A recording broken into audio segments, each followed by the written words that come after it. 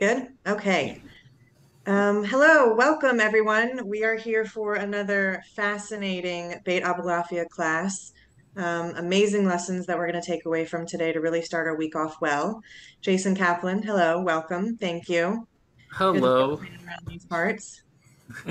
Shavua Tov. And we have a super extra special guest today, Yehezkel Abulafia, who is actually related to the Rabbi Abulafia that we have been talking about. This is our big fat 10th session, and it is amazing. We are super excited that we've been able to come this far and have incredible guests like Yehezkel on today. So welcome to you also, Yehezkel. We're so happy that you've joined us. Thank you so much for having me. It's an honor. Yay, likewise. I think it's actually really fitting that you're joining us on this one as we're about to enter the month of Elul. And everybody's really going to be doing some introspection, some recentering, some balancing. So it is ideal timing that you're joining us today to really help us get into the right mindset over the next, 39, 40 days here as we prepare ourselves mentally. Jason, if you wouldn't mind, share a little bit of background about Yechezkel with everybody today.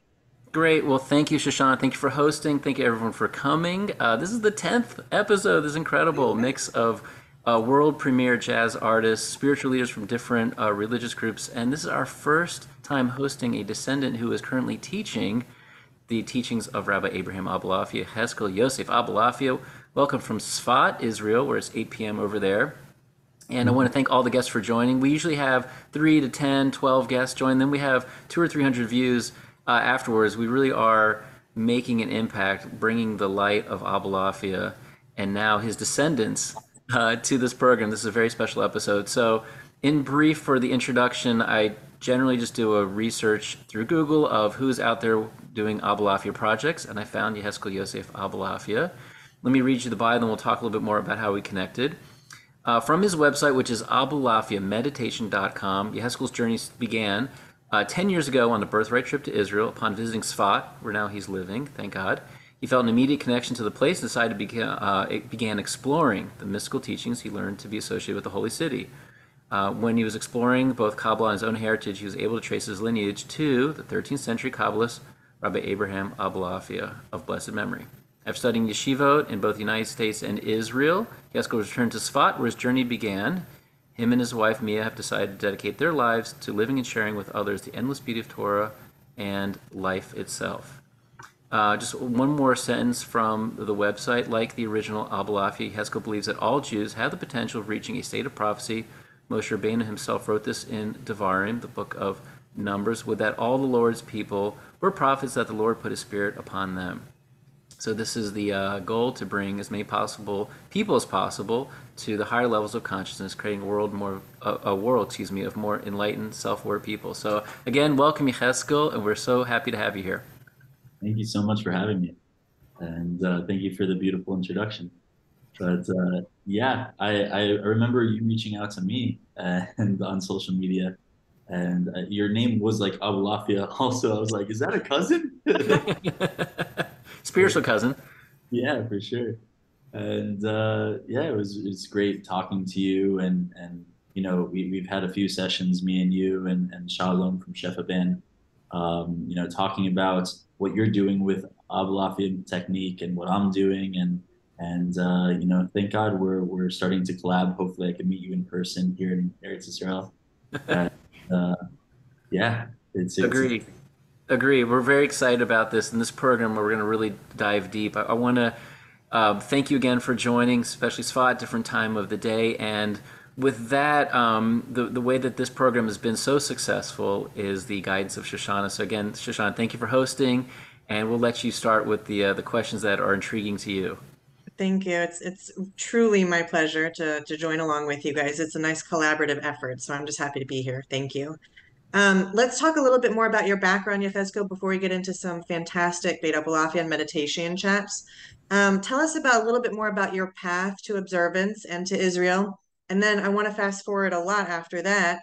And I know that you've been doing Torah teaching in a super fun way with children, something with super tzaddik. So talk about that because that's really a fun children's aspect that we like to share before we get into the other stuff that's maybe a little bit higher level.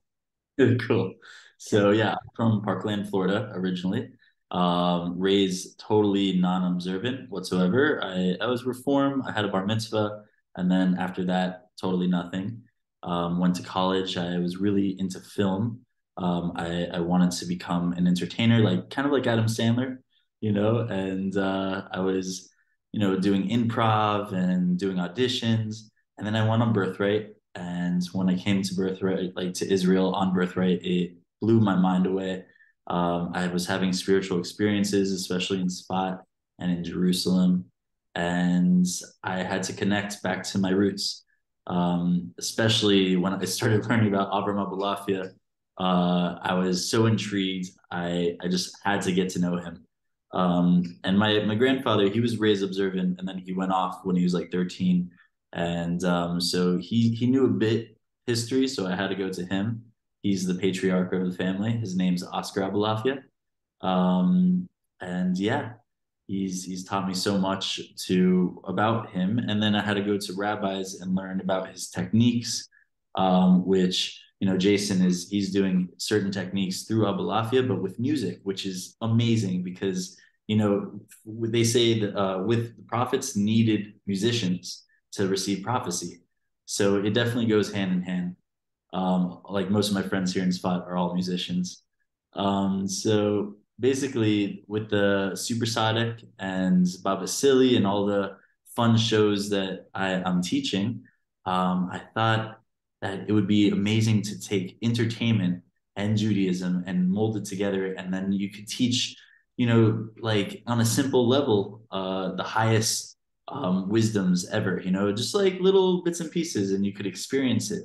So for the kids, I have two little babies, Baruch Hashem, a 3-year-old and a 1-year-old. And so I'm learning a lot from them. And I was developing fun characters for them. And, and then once like ideas started flowing, I told my friends who help, like he makes movies as well. And we just started, we're like, okay, let's create something for the children. So, I don't know if you saw Supersonic. It's kind of based off of like Superman and Dragon Ball Z and all these fun like superheroes that kids watch and make my own character. And then Bob Basili was for the smaller kids, like 2 years old. And so I did like a spin-off of Blippi in a Jewish way. So yeah. I love it. I love that you're starting so young to connect with these children and give them nice inspiration to lead a Torah learning life. That's fantastic. In the future. Yeah, no, 100%. Exactly. So you got to start young. I love it. When you said that you learned that who your ancestry was and that you were distantly related, what did that feel like when you discovered, wait a second, oh my gosh, this lineage that I have and everything that this man that you later learned was able to provide the world? What did that feel like to you? It's hard to describe. Um, I just felt the need to get closer and learn more. And it felt like something was there that was like missing, and I needed to find the answer and also learn his techniques and see what he's really like talking about. I felt like it was also like because it's my family, I need to spread it. I need to spread my lineage everywhere. So God willing, I'm like in the process of becoming a rabbi, and I want to bring it to the next level and start doing retreats and helping Jewish people get to their roots. Not only the Jews, like Avraham Abulafia taught the whole world, all the nations. He was very into speaking about God with Christian mystics and Islamic mystics, and he did whirling also with the Sufis, and he was just a very mystical, positive guy who loved prophecy and God and wanted to bring the redemption, which, that's I think we're in the times now that now his teachings really need to come out. And we could create world peace together, like through prayer and meditation. And these techniques bring peace and healing. So, we have a lot of trauma throughout the years, especially as being a Jew, the Holocaust. We all have to heal together. So I Agreed. techniques Yes, will. no. Yes, please God. All of that is answered sooner than later. So Jason, so what's interesting is that, like Yehezkel's sharing, everything is still relevant today that we've learned from Rabbi Abulafia. So tell us from 800 years ago, how is it that this man's teachings and everything that we can take away from him are working so well for us today if we apply them in the right way? That is a great question, Shoshana, and I think that's what inspired me to make this interview series and have it so dialogue based with you leading it, because it is such a great conversation. I can't believe that an individual rabbi from 800 years ago is so relevant. I think it confirms to me that he had prophecy, because it's almost like he saw the future. When he first started writing, he was met with a lot of opposition. And actually, if I put myself in the shoes of the rabbis opposing him, I kind of understand. He was so in a different time, and he was talking about Jews connecting directly to God and feeling prophecy, and he was referring to Mashiach as an inner level of our own consciousness, and people kept thinking that he was saying that he himself is the Mashiach, and he kept repeating in his books very very clearly, I'm talking about a certain level inside of us, and he read the whole Torah literally and allegorically, both together. So you can imagine in 800 years ago, people said, this sounds dangerous. I think to now, to me, it sounds so applicable. So more to the point of your question is, I think he's so applicable just for what Yehezkel said, is that when we study, and we'll get into this with Yehezkel about the permutations and the meditation and breaking things down to letters, a Muslim can do that, a Christian can do that, an atheist can do that. There's no limit with Abulafia. And in my own journey, also growing up in a liberal, sort of secular world, which, again, I understand why Jesus did that. Because I think when I came to religion, it felt like, well, God and prophecy is over there, and direct connection to God's over here, and that's really just for the limited few. It's not as satisfying, honestly. And I think, we're not talking about prophecy in terms of prophecy for where's the nation going and what Yeshayahu said and the prophet Yehezkel said, right? I think we're talking about what I call prophecy katan, nevuah katan, like the prophecy of feeling the direct connection to God. So I think people are saying now religion is interesting and traditions of Judaism are interesting, but I don't want to be one step removed from God. I'd like to have a direct experience to God to almost confirm to myself these truths are evident and real. I think that's what's so appealing about Abulafia. Yeah, Yehezkel, do you have anything to add to that, maybe from a different personal perspective? Yeah, sure. I mean, I think Abulafia was talking about this deep, relationship that you could have with somebody. So that's with the divine, and it goes deeper and deeper. It becomes very intimate, and that's I think really true prophecy, when you really connect with the divine light, and you have your own personal experiences, and the love just keeps on going deeper and deeper. So that's, I believe he reached that. He reached, like, some other cultures call it nirvana, or he just reached high levels of consciousness, and that's what he was talking about when he said Mashiach. He is Mashiach. He received the light of Mashiach, which there will be a global time when everybody will receive that light together. But you could receive it now. Even Yaakov Avinu, he was able to receive it. And he wanted to reveal, like Jacob wanted to reveal to all his sons, the 12 tribes, when the ultimate redemption was going to happen with the final Mashiach. And he wasn't able to reveal it because, it's a unique journey for everybody. And there will be a global time, and that's all up to God. But, right now, everybody could, connect themselves to Hashem. All you have to do is look up and start talking, and then there's techniques, and there's not just permutations. There's so many different names and shemot, names of God, that you could connect to, and each one has a different energy. And it really depends on what your intentions are. And just one simple intention, just breathing and thinking love, that already radiates all this beautiful light. So I mean, there's so much to talk about. No, it's good. And I'm super excited because in a few minutes toward the end of our session today, you're going to lead us all in a meditation, which again, it is just the perfect way for everybody to start the week, to come off, Shabbos really nicely and really dive in to everything that we're about to, hit us with in the week ahead. But first, let's go back to Jason for a minute, because I want you to sort of explain, your approach to Abulafia and meditation with your permutations. We can share the 4 notes with everyone. Because then, Yehezkel, you've got a different approach that you take to meditation. So I want you to explain that to us before we actually do what you're going to instruct us in. So, Jason, talk about your permutations. Great, thanks, Shoshana. Yeah, so for me, when I see the permutations of Abulafia, and I have this farm up here, and there are the 4 Hebrew letters. There you go, and Nice. Yehezkel's holding them too. Yes. Yeah, and he has the diagrams in there of the 4 Hebrew letters that are permutated 24 possible ways. And so I saw this in a jazz manual that said you could take 4 notes and practice them 24 different ways. So I started saying, oh, let me combine the two together. That was the insight for me. So actually, I got my guitar here. So I would take an aleph, a bet, a gimel, and a dalet, and I'd make those the 4 notes, and then I would say it out loud, abadagi, or abagadi, abadiga, and I would start practicing all 24 permutations, and then I would just let the music take off. So you just do that enough. Okay, that's kind of rote practicing, and then I would make it, let it, as Yehezkel's saying, like let the flow come, or have an intention, or have some type of thought, and just let it.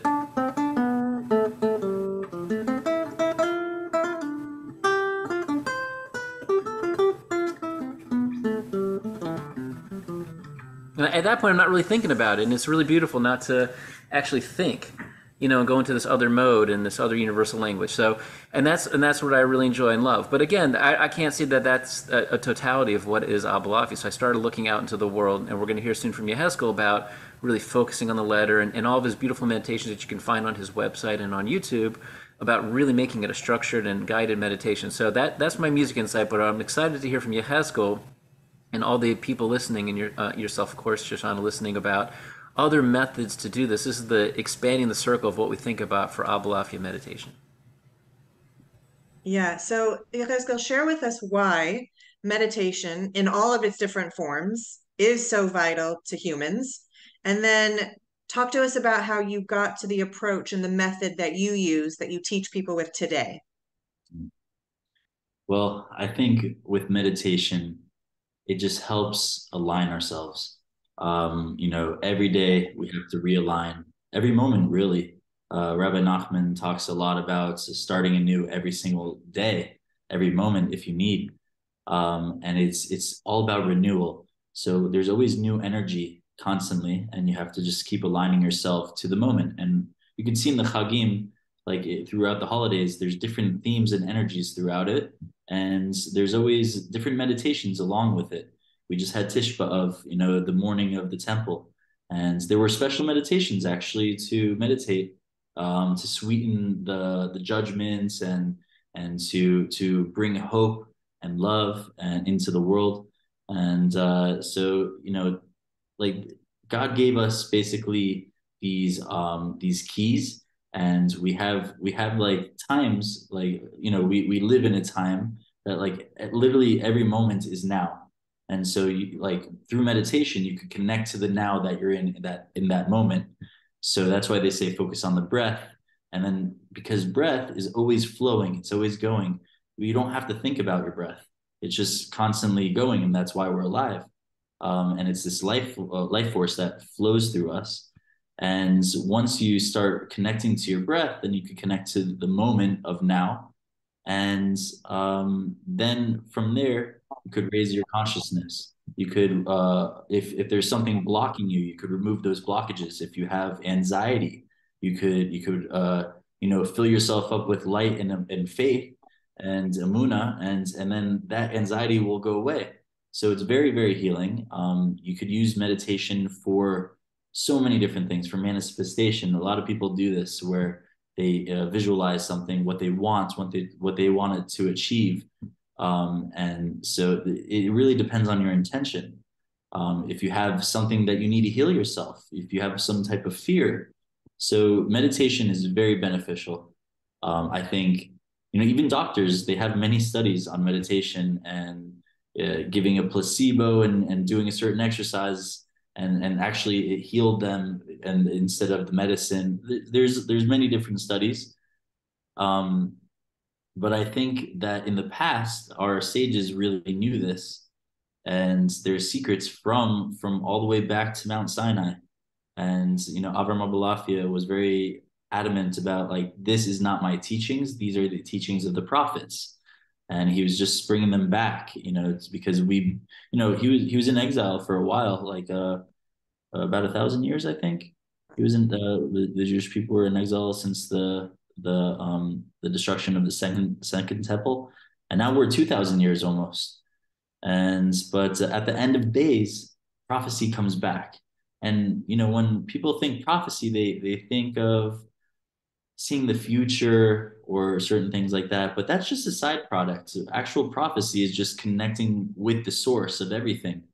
And so when you do that, then okay, you might see bits and pieces of the future, and like you might get visions and see angels, but that's not like the go-to. The go-to is to connect, and we all need to connect together. And I think that's why God created internet, so we could all really connect and communicate with each other. And I think we're really living in the end days, which is really the days that everyone's been looking forward to, and we're all going to go back to the Garden of Eden, whatever that means. But it's all going to be peace, and there's no more war, and we'll have abundance. We literally see with science now that we have abundance, so we could literally heal world's hunger. We could do it. We have the resources. So meditation is very, very important, and the way how I was able to form my type of technique was, going straight into Abulafia is very advanced. So I wanted to water it down for a child to understand.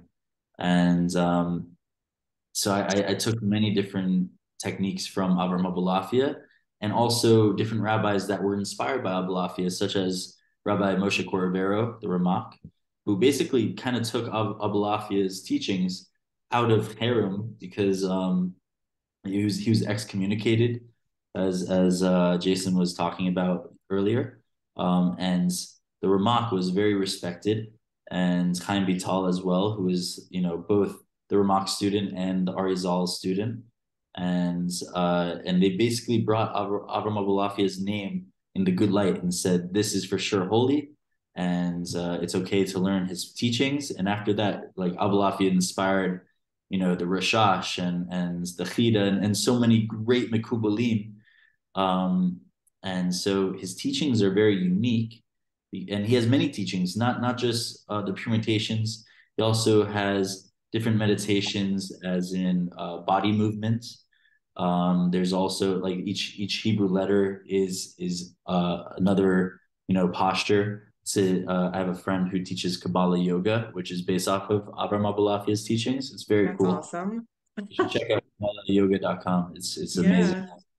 Yeah. And so that's one technique. There's also technique with being a scribe. If you know any sofers or scribes, they take their pen, their quill, and they start doing the permutations like that.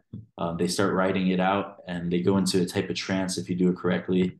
There's also breathing techniques. There's head movement techniques.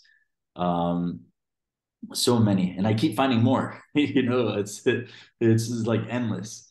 And then there's the Sfirot, the Tree of Life meditations, and it's all the same language. It's all Kabbalah, and a lot of it stems from Abulafia. And then I also take bits and pieces from, like, the Baal Shem Tov, who is more emotional and taking your emotions and putting the emotions to the right places. Um, and yeah, so I basically watered it down and try to simplify it. And some people can't meditate on Hebrew letters per se, yet it takes time. It's like a muscle. So you have to, for visualization, you have to practice. But almost everybody that I've talked to could at least picture some type of light. So when we do the meditation, we'll be working with a light.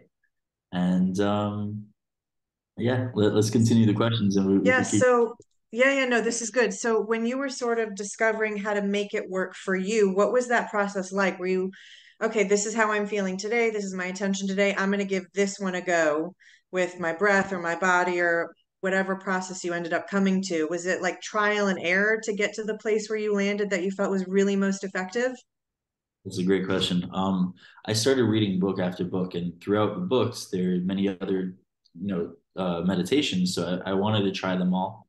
Um, and through each one, some I liked more than others that I connected to. And then the ones that I felt really connected to, I'm like, okay, that's a really good one.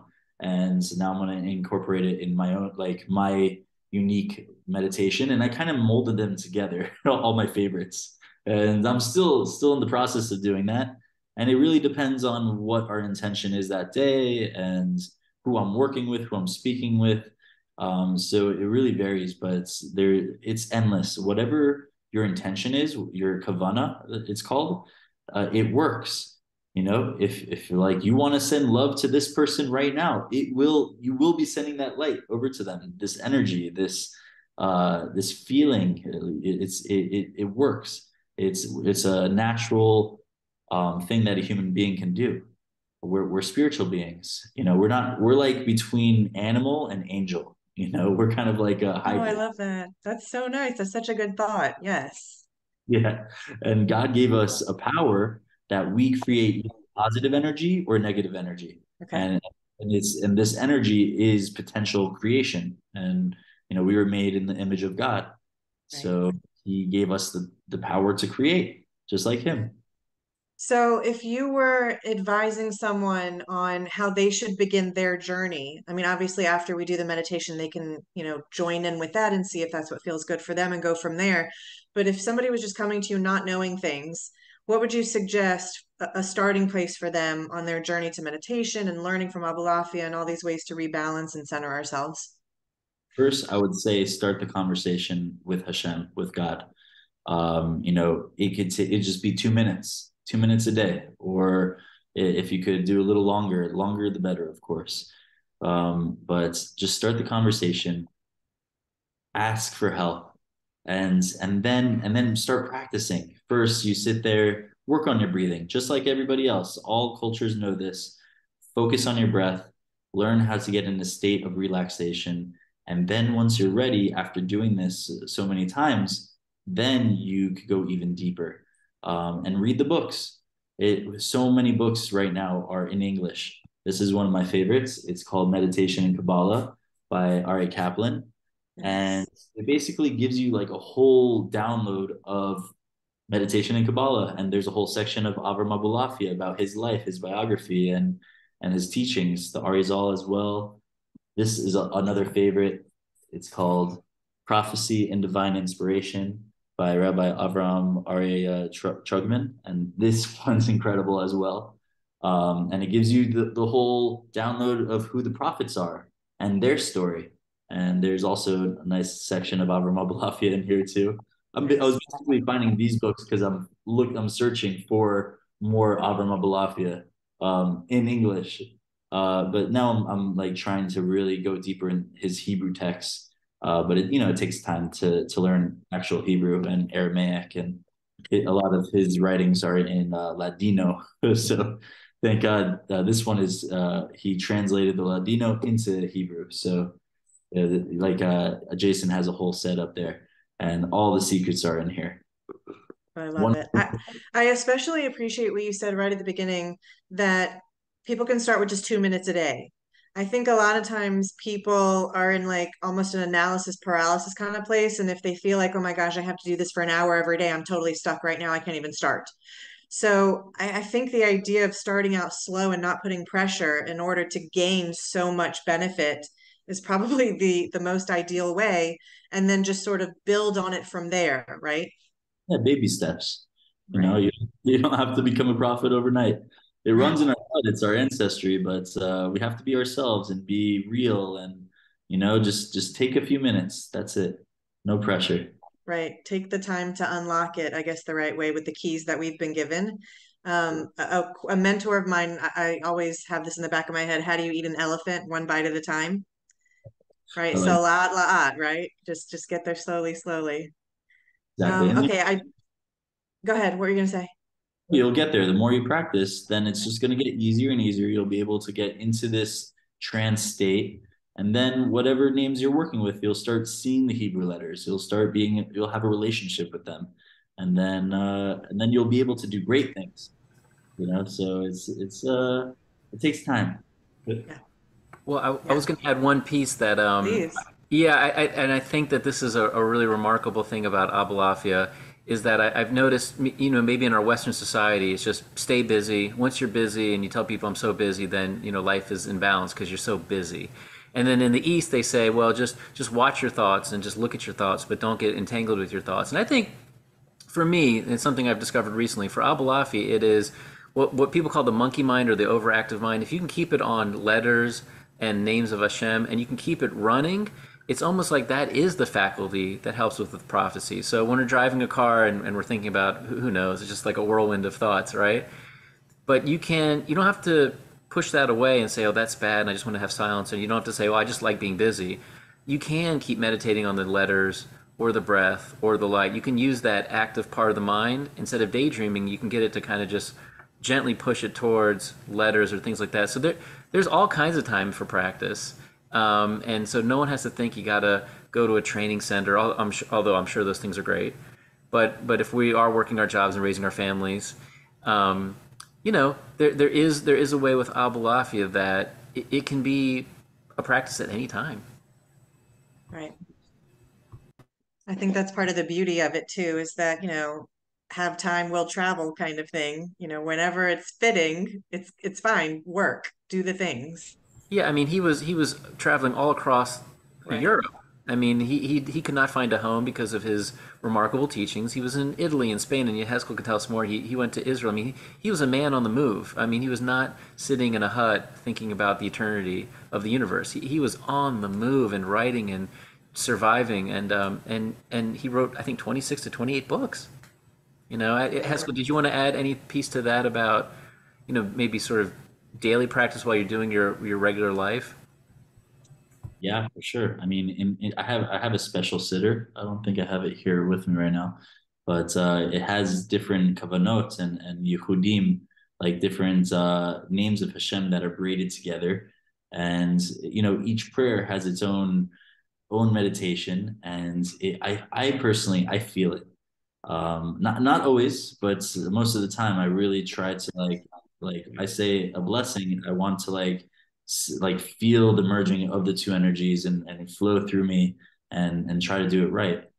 Obviously, in the hustle and bustle of life, it's difficult to always stay inspired and in this trance state, but um on the go it's so easy to do, like you said, the monkey brain. You kind of like throw it a bone and let it play with this thing. And while doing this exercise, it's actually very, you start feeling this divine influx like flowing through you, and you kind of got, it's like you're drinking a little coffee and you get like a little pick me up.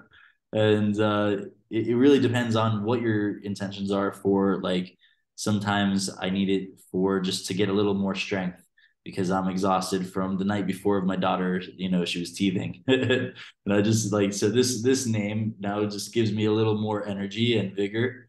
And then okay, now I feel a little better. And I think, 3 times a day, like we pray. And it's like breakfast, lunch, and dinner, giving us this energy that we need, that it's our fuel that we run off of. Especially being a Jew, like we have to do these things to, like, the mitzvot are not just commandments, they're connections. And so like it's up to me. I'm connecting all these different pipelines and now I could really fully be nourished. Um, and it is a balance, and it's definitely dedication. It's not easy to try to be spiritual in this world. At least we're in a very physical world, and everyone's always after money and the next car and physical things. But like it's really beneficial if you just sit down 5 minutes and really start breathing and put down that phone. Just put the phone down. Like you don't need the phone all the time. The person who's calling you right now could wait, and when you call them back, it's okay. Everything's very instant gratification right now. And we just need to just put it down. That's why I love Shabbat so much, because you're encouraged. Put your phone down now for a whole day now. Don't even think about money. It's all going to work out. Just relax. It's a livelihood, but you don't let the livelihood take over your life. it's to help you live. So, these meditations are also kind of like mini Shabbats where it will take you out of the craziness and help you balance. And yeah, they're straight from our ancestors, from the prophets. So it's straight from God then. And so let's learn meditations from God. I love it. We need to trademark the term mini Shabbos for this specific purpose because I was literally going to say that one of my favorite things about Shabbos is turning off devices and no screen time. It is the best.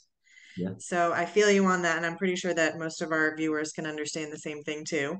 Okay, let's do this. Please help us start our week well, centered and balanced. If you would lead us all in a guided meditation, we would be grateful. amazing. Okay, so everybody just get comfortable. And whenever you're ready, close your eyes. Take a deep breath through your nose. Release through the mouth.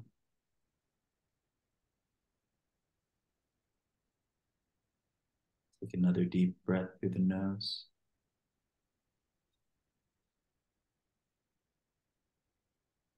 Release. One more deep breath.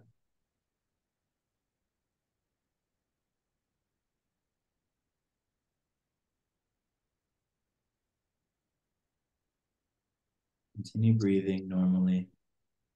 And every breath that you take, imagine a wave of relaxation hitting you, relaxing your face, relaxing your shoulders, going down your arms all the way to your fingertips,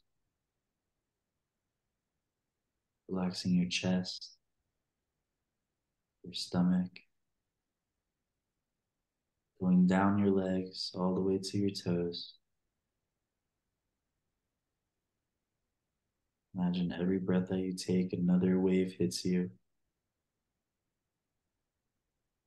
and all stress and anxiety all start dissolving away.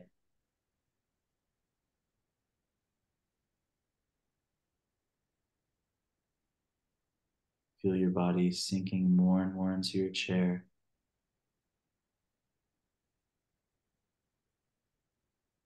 And in your mind's eye, imagine a beautiful, bright light coming from up on high, coming down from the sky,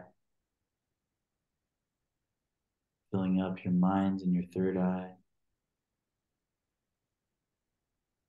Imagine your mind getting brighter and brighter.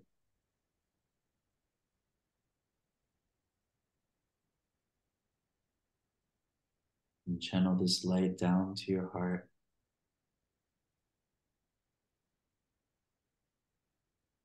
Feel your heart getting warmer and warmer, being filled with this beautiful light.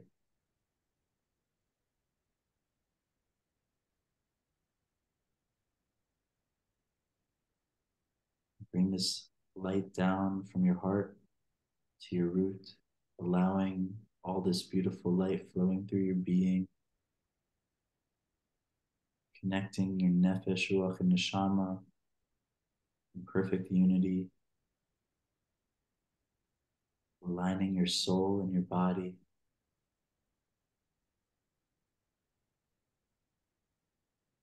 Imagine all this light flowing through you.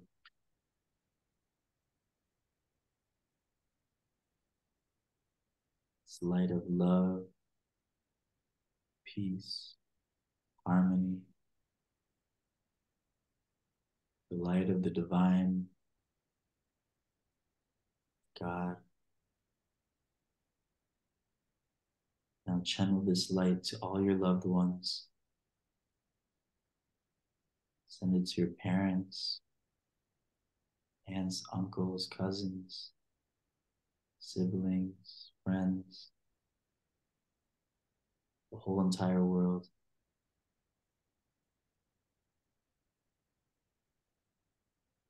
Channel this light through you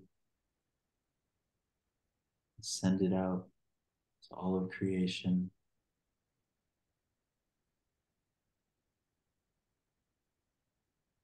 you have anybody in mind who needs a full recovery, a complete healing, send them this light.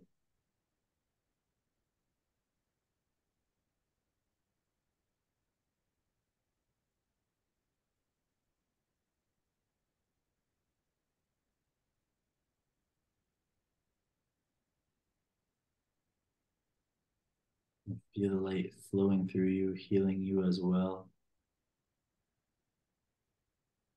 You're sending it out, channeling it.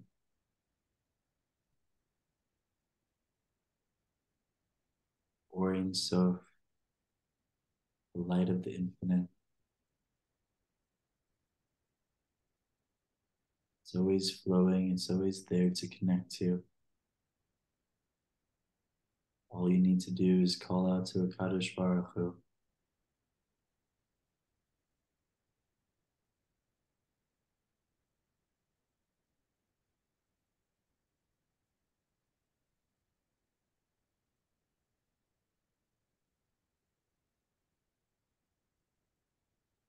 Whenever you're ready and you want to ground,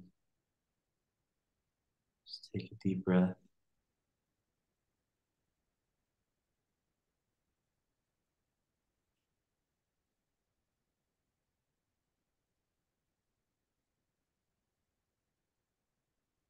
And you could open your eyes whenever you like, very slowly, and have a blessed day.